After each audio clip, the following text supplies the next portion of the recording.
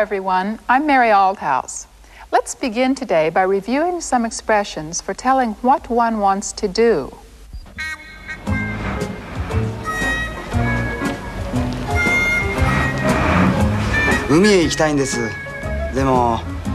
Remember this? Kaiho-san wants to go to the seaside, but he doesn't know which bus to take. すみません。海へ行きたいんですが。あのバスです。どうもありがとうございました。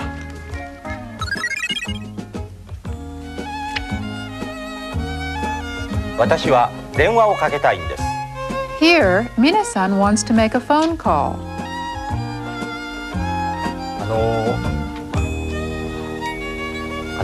すみません。電話をかけたいんですが。どうぞどうぞ。これを使ってください。ありがとうございます。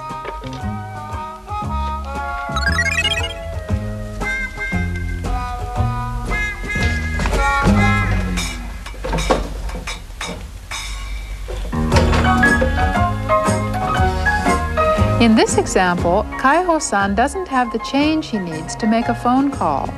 Do you remember the expression he's going to use? すみません。電話をかけたいんですが。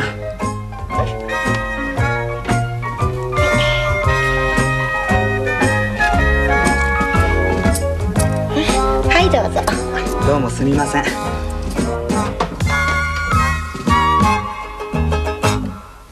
You hadn't forgotten this pattern, had you? It can be used to do things like get information, make requests, or ask permission, all in an indirect way. It means, I'd like to do such and such, but... and leaves the other person to figure out for himself what you want of him.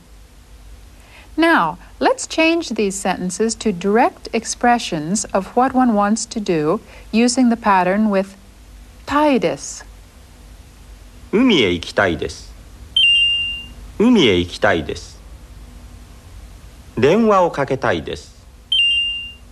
電話をかけたいです。This is how to state directly what one wants to do, but such sentences sound as though the speaker is only announcing loudly what he wants to do. The reaction of those listening is likely to be, well, why don't you just go and do it then? Consequently, it's better not to use this pattern very much, except to answer when someone has asked you what you want to do. Well, let's end our review here and go on to something new. 乾杯！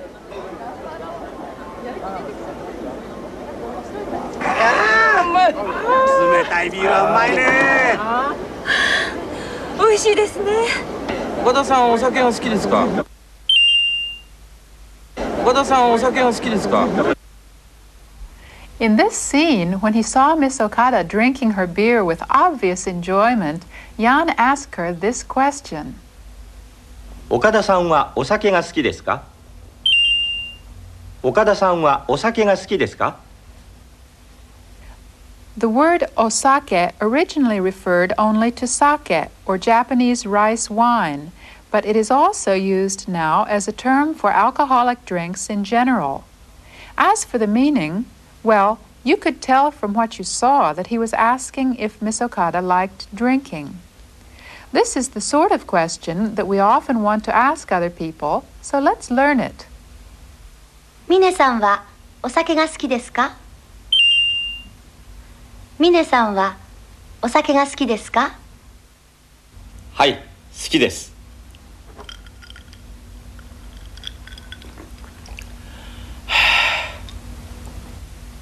海保さんはコーヒーが好きですか？海保さんはコーヒーが好きですか？はい、大好きです。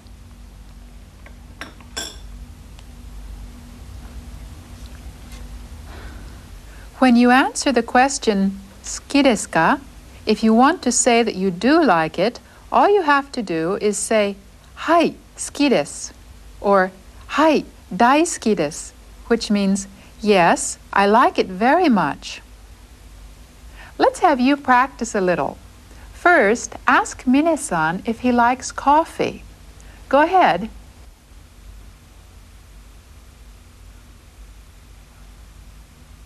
ミネさんはコーヒーが好きですか？ミネさんはコーヒーが好きですか？はい、大好きです。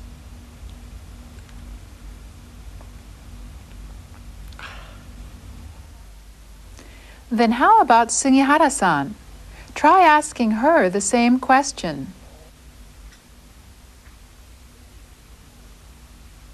杉原さんはコーヒーが好きですか？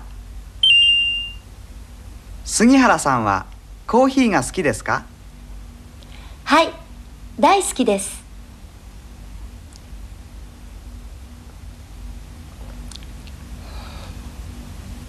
That was how to ask a person if he likes a certain definite thing.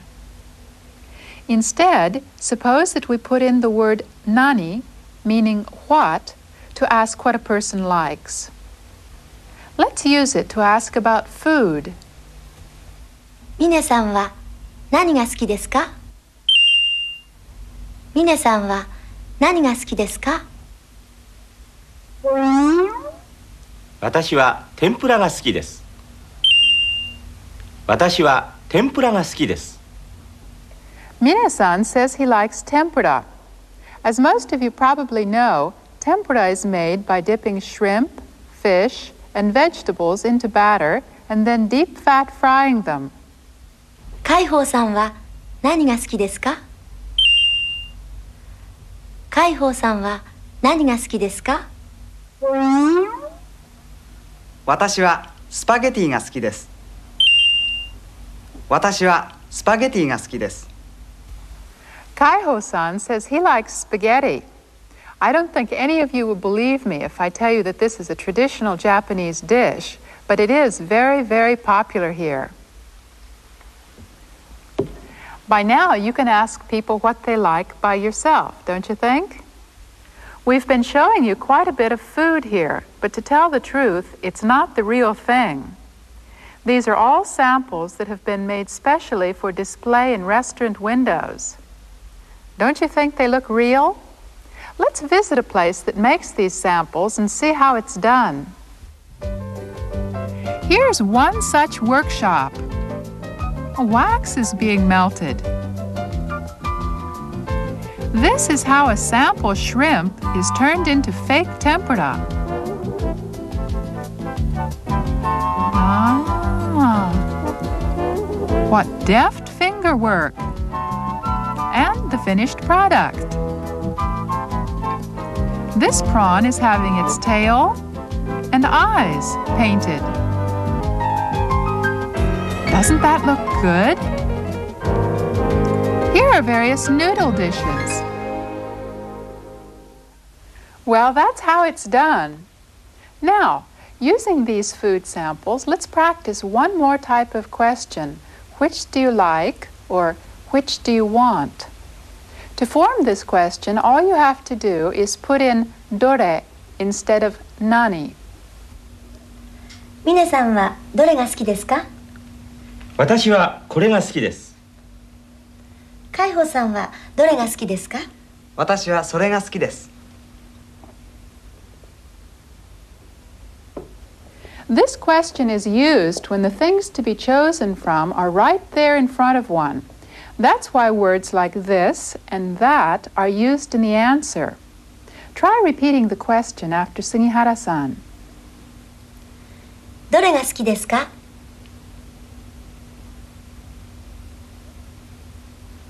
どれが好きですか？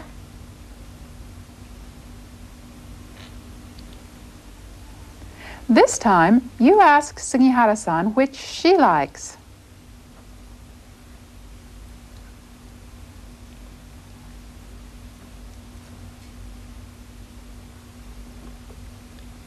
Sugihara-さんはどれが好きですか？Sugihara-さんはどれが好きですか？私はこれとこれとこれとこれが好きです。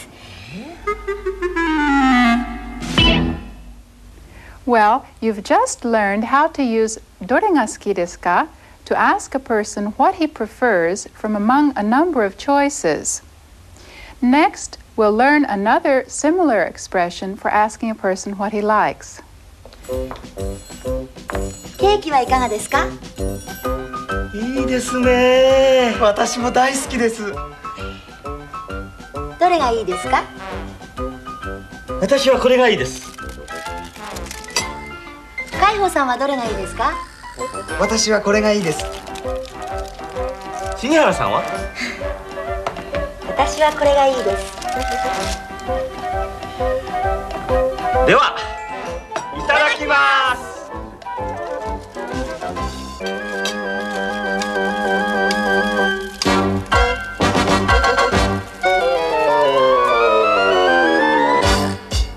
どれがいいですか?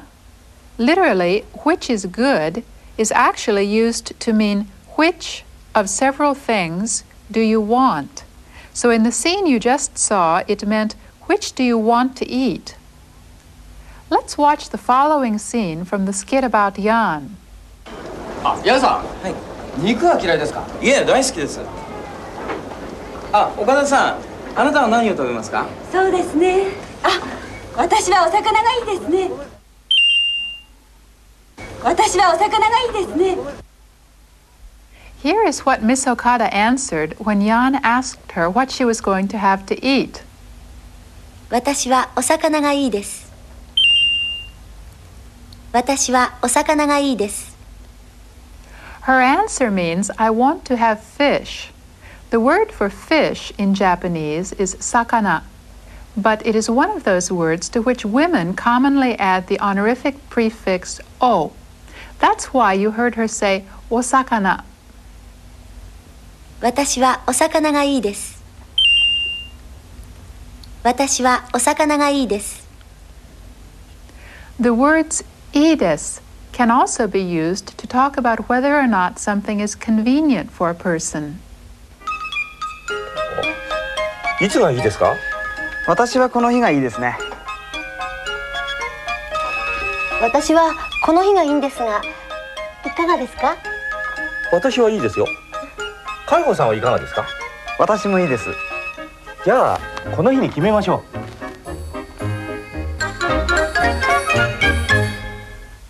Almost every company seems to have that sort of board in its office for reminders about the monthly schedule. Well, この日 means this day.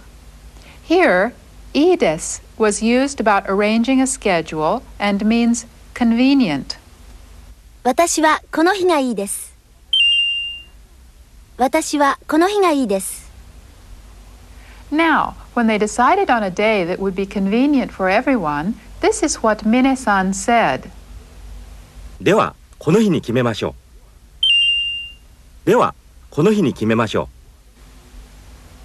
う。It means, well then, let's fix it for this day. The final ending, ましょう, here means something like let's. Now, let's see two other examples of its use taken from the skit. おー、来た！待ってました。はい、どうぞ。はい、どうぞ。それじゃあ乾杯しましょう。それじゃあ乾杯しましょう。お疲れ様でした。お疲れ様でした。乾杯。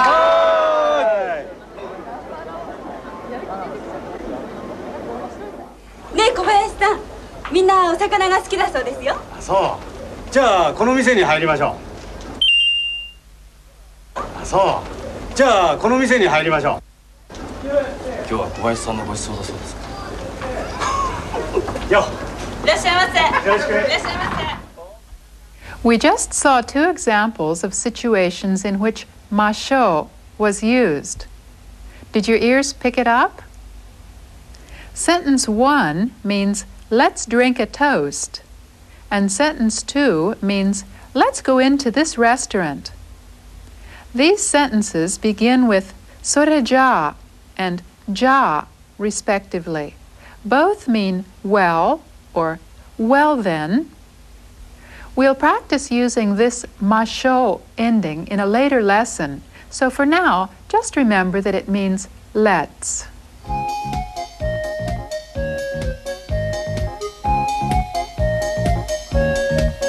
黒松。海保さん、これ好きですか？ええ、大好きです。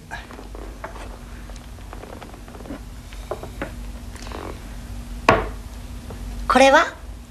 好きですよ。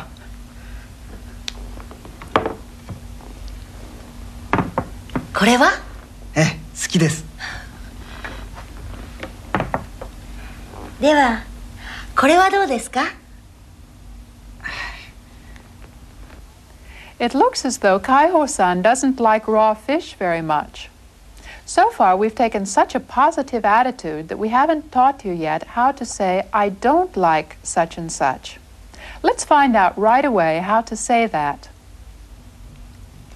これ好きですか？いいえ、好きじゃありません。いいえ、好きじゃありません。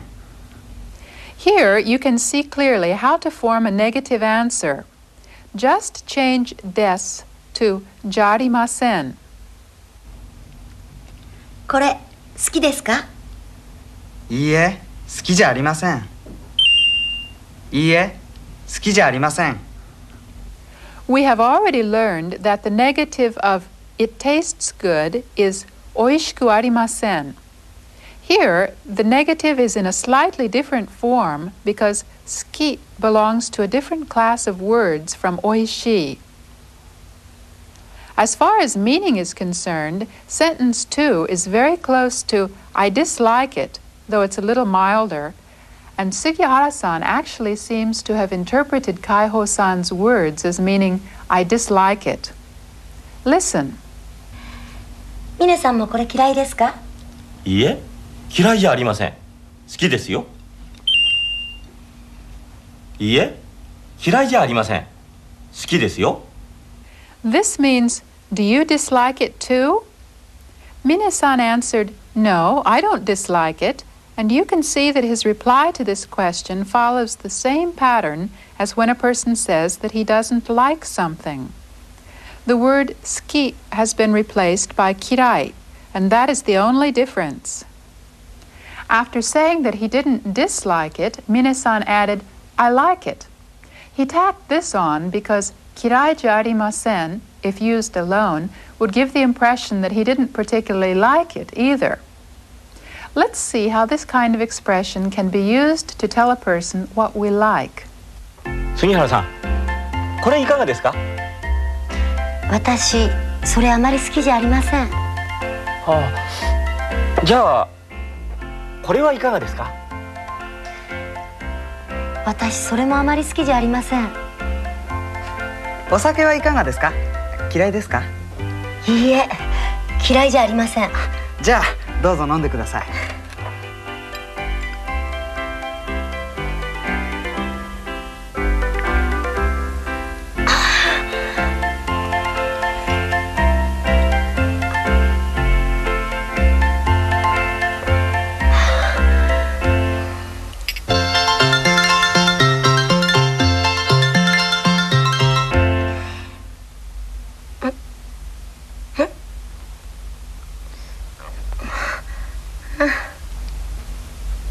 好きなんですね。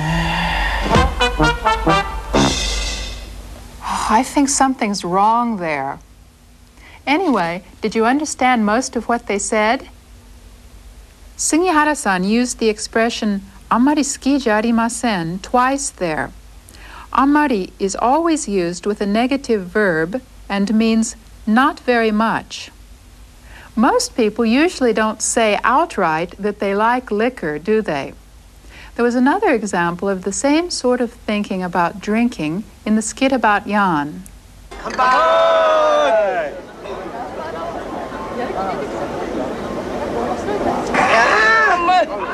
冷たいビールはうまいね。美味しいですね。岡田さんお酒が好きですか？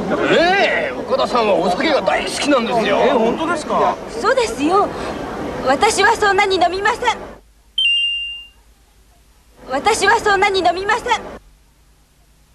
In this scene, Jan asked Miss Okada if she liked drinking, but before she could answer, one of the others put in, Miss Okada loves drinking. She rushed to deny this by saying, I don't drink very much. Now, we've already taken up part of this next scene before, but listen again and pay attention to the way it ends. 岡田さん、あなたは何を食べますか？そうですね。あ、私はお魚がいいですね。ヤンさん、お魚は嫌いですか？いいえ、嫌いじゃありません。好きです。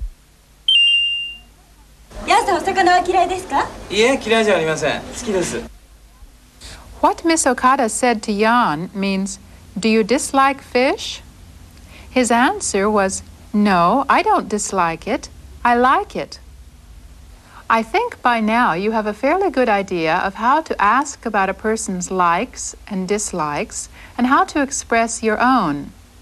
Of course, these patterns can be used to talk about liking sports, movies, a person, anything, not just food and drink. Well, let's go on to some writing now. だ、で、ど。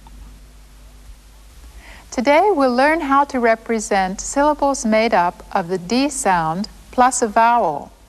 However, in Japanese, D can only come before the vowels A, E, and O. た、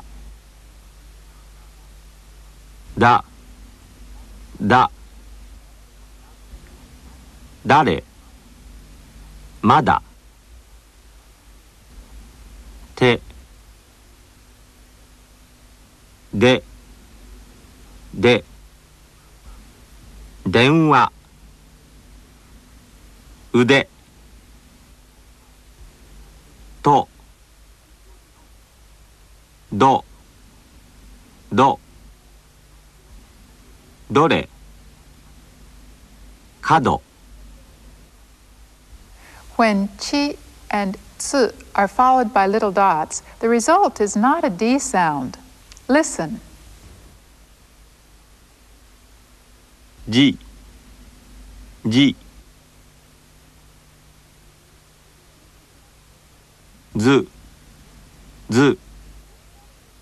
These letters appear only rarely, but when they do, they are pronounced just like the letters G and Z. Today, we've learned how to find out whether a person likes something or not. Do you remember how to convey information that you got from one person to someone else? Let's try putting these 2 points together. アルタウス先生は天ぷらが好きですか？はい、大好きですよ。大好きだそうです。大好きだそうです。アルタウス先生は天ぷらが大好きだそうです。 Well, the fact that I like tempura seems to have gotten around to everyone by now. Daisuki, like ski, belongs to a different class of words from oishi, and so when you use daisuki in this pattern, you must add da, the plain form of des, after it. Well, we're going to run out of time, so let's get back to our skit and watch the 9th installment from beginning to end.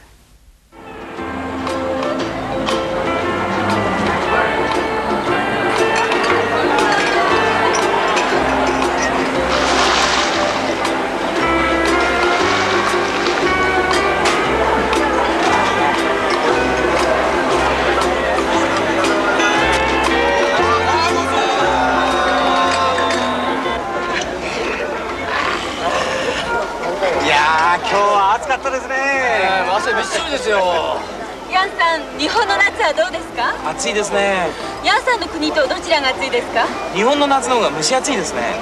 あれ、田中さんがいませんね。あ、田中さんはちょっと用事があるそうです。あ、そうですか。それは残念ですね。早く冷たいビールが飲みたいですね。何してんのかな。おー、来た。待ってました。はい、どうぞ。はい、どうぞ。それじゃあ乾杯しましょう。お疲れ様でした。お疲れ様でした。乾杯。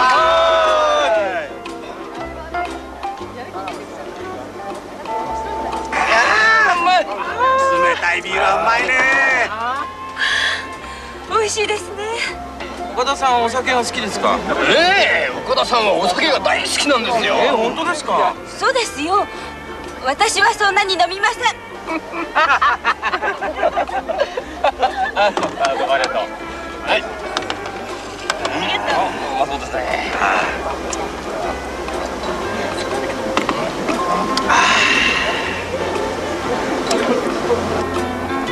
高橋さん、それは何ですか？あ、これは枝豆です。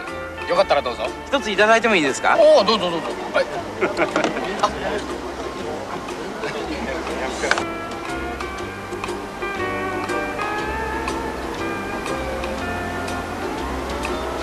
どうですか、ヤンさん。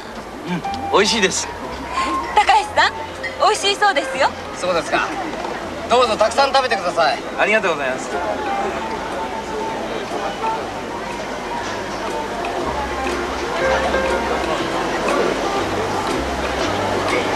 ヤンさん、これはね。ああ。おお。